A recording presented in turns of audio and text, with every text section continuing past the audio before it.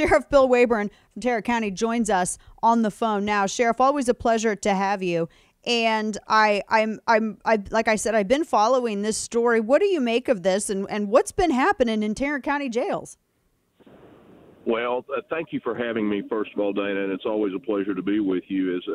Is I think this was a hit job, obviously, from the other side's perspective, is that unfortunately we have had 10 people pass away this year in our jail, and during my tenure as sheriff, 18 people have died, all full disclosure. But during that same time period, we booked in and out 190,000 people with an average jail population of over 4,000.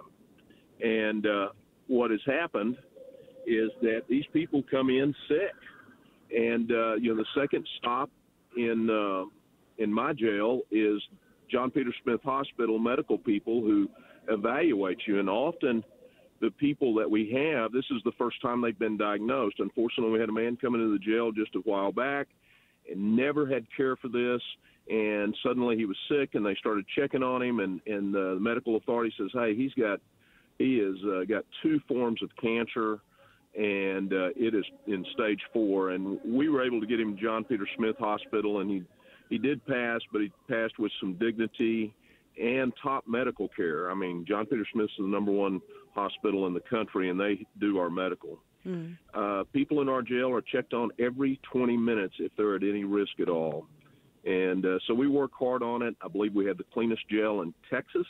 And I've invited these critics to say, hey, come and look at my jail and come no notice. We've done that with other news media. Come and look. It's clean. It's ready to be seen. It's ready to, ready for inspection right now. Yeah. And one of the headlines that came out just over the summer had to do with an inmate that apparently is now in a mental hospital who gave birth in Tarrant County Jail. And there was a lot of discussion on this. And I noticed that in some of the articles that I read, buried way down in like the 7th, on this one, it's actually the 11th paragraph, it said that the Texas Commission on Jail Standards concluded they did an investigation and looked at Tarrant County Jail as related to this particular case of this woman who she just had a baby unattended inside of a Tarrant County jail cell in May, and the baby did not make it, only lasting for 10 days after the birth. And the Texas Commission on Jail Standards conducted an investigation, and they said that there was no evidence of wrongdoing by members of the jail staff as it relates to the unattended birth. What can you tell us about this, and how? I mean, at what point do Child Protective Services come into play, and what was the story with this headline? Well, unfortunately, this is the young lady that was pregnant inside the jail. She was such her mental state was so depreciated that even the medical doctors that were seeing her had noted that they were going to schedule her to induce labor in a couple of weeks, just the day before. And but they were going to wait 2 more weeks, but said on their statement, says, we don't believe that she'll ever know that she's in labor. And she was in one of our high secure areas where we were watching her. She was by herself, and 6 feet from her was a registered nurse and a detention officer outside the cell, and they had checked on her. Everything seemed to be fine through the windows, and then came back around for a medical checkup, and they entered the cell, and they discovered under the blankets, quite frankly, and hidden from them, the baby had been born. This woman made no noise at all. She didn't make a sound, and the staff immediately went into finishing the delivery and getting that baby to Cook's Hospital. And as far as CPS, I think that would have happened on Cook's end, as far as getting involved and taking a look at things. But as you said, we were investigated by the Texas Jail Standards. We give them everything. And if there's a death, the Texas Rangers review everything also. So we were looked at from several different ways and concluded that there was no wrongdoing. Our people did their job. Mm-hmm. Yeah, there were there was a lot of afterwards in terms of the investigation on the infant's mother. Apparently, she was found incompetent to stand trial, and she's on a jail-based, described as a competency restoration program. The Star-Telegram had reported that she had a psychiatric evaluation, and they said that the report too on the Jail Standards Commission This was in 2019. They said that an estimated 30% of the inmate population is either diagnosed or exhibiting signs of a mental illness, and that in many instances jailers are becoming social workers. How much does this play into, I mean, basically the health of these inmates when they are in the jail system? And it sounds like either someone's going to the hospital or someone's going to jail right behind you, right in the background. But how? I apologize. Yeah. No, totally understand. Accident. Well, we hope everyone's okay. But your response. Well, Sheriff's taking care of business. Look at that. He's answering questions about headlines and TCB. There you go. No, we're talking to Sheriff Bill Waybourn of Tarrant County because there have been a number of headlines about just some of the deaths in the jail system. And as I was just saying, there was this study also, the Jail Standards Commission in 2019. They did an evaluation, and the report concluded that an estimated 30% of the inmate population is either diagnosed or exhibiting signs of mental illness. So this, I mean, obviously it raises a question as to how these people, how they're cared for is not in terms of health care, but how they're basically tended to when they are in the system, because in many instances you are kind of making those who are working inside the jail systems and the jails themselves social workers in a way. Talk to me a little bit, Sheriff, about that and how this also plays into some of these stories that we heard that we've read about some of these deaths that are occurring. Absolutely. Thank you. Is that right after I became sheriff in 2017, one of the things we did is change around the academy, that if you're a jailer that has graduated since the middle of 2017, is that you are trained and become a mental health officer, number one. But number two is that our population, there's 45% of our population is clients of mental health. So it's a little bit larger than that study of 19. And a lot of the people that we see have mental health issues. A lot of people that have died have mental health issues. Now, we did have, one gentleman that didn't have mental health issues. He just had a cardiac arrest out in the middle of the pod and went down, and we were doing CPR within 90 seconds, and the good Lord just took him on home.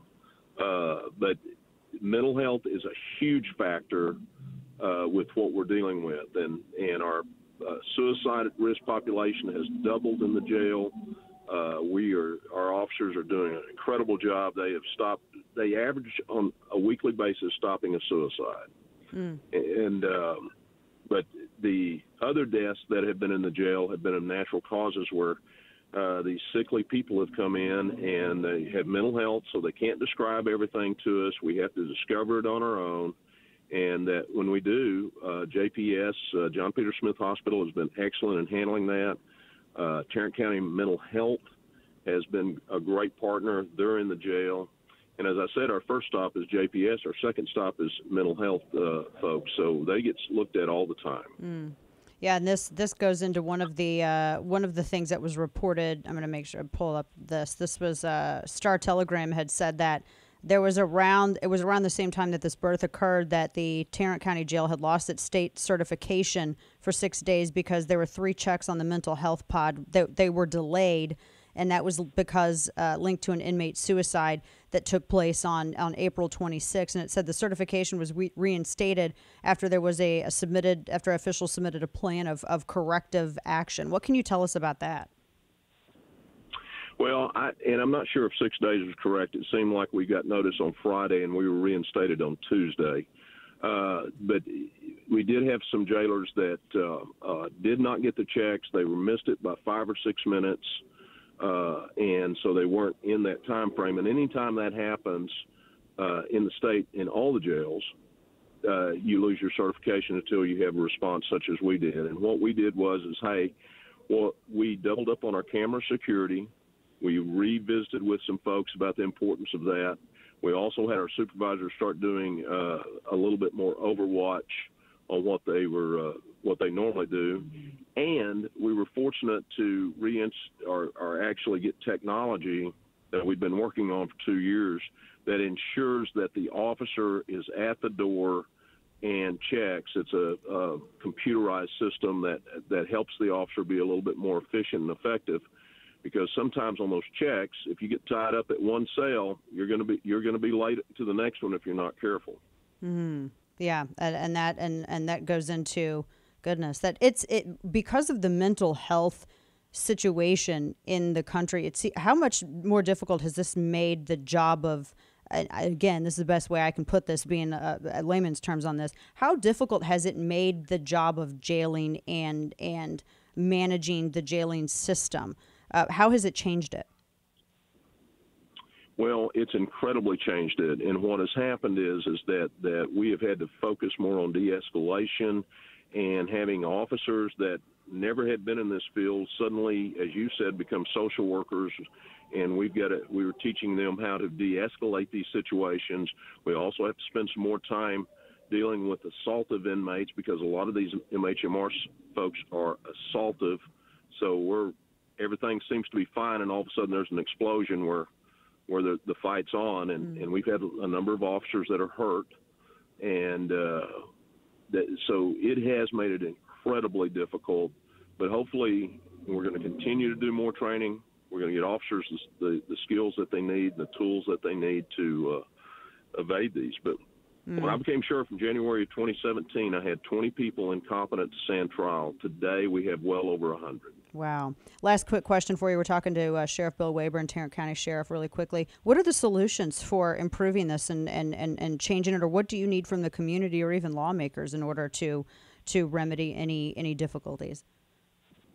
Well, thank you. Is that we are working on right now a mental health diversion center that I think will help a great deal for low-level nonviolent criminals, and that'll reduce our stress load or our load of prisoners in the jail. And number two is I think we obviously need more state jail beds that the legislatures need to provide. So I think those are two areas that would help us a great deal and resolve some of these issues. Yeah, there you go. Sheriff Bill Waybourn, Tarrant County. Always a pleasure to speak with you, Sheriff. Thank you so much for your time today. We know you're a busy man, and we look forward to talking with you again soon. Take care.